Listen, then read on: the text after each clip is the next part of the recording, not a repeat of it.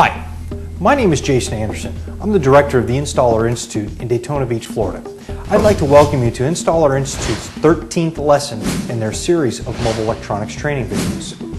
In this lesson, we're going to be discussing painting and how we can use different types of paints to accent panels inside the compartment of our vehicle.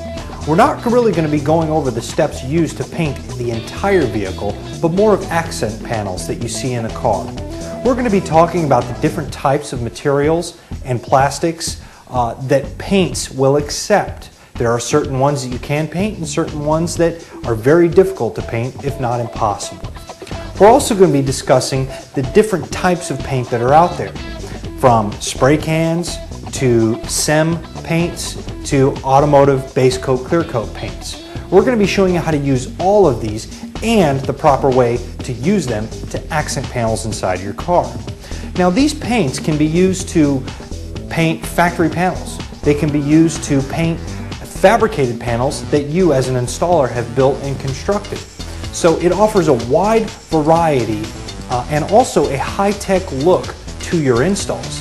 It gives you the full range or ability to make panels that don't necessarily need to be covered with vinyl or suede or anything like that. Sometimes they can't even be covered with those types of materials. So we're going to be talking about a material that will cover all of those and make it look extremely high tech. So in this next chapter, we're going to be discussing and starting out with the different types of paints and when to use them, when not to use them.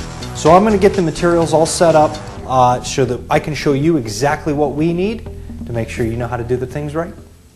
If you have any questions, you can log on to installerinstitute.com, look for my email address, jason@installerinstitute.com, and email me any questions that you may have regarding this DVD video.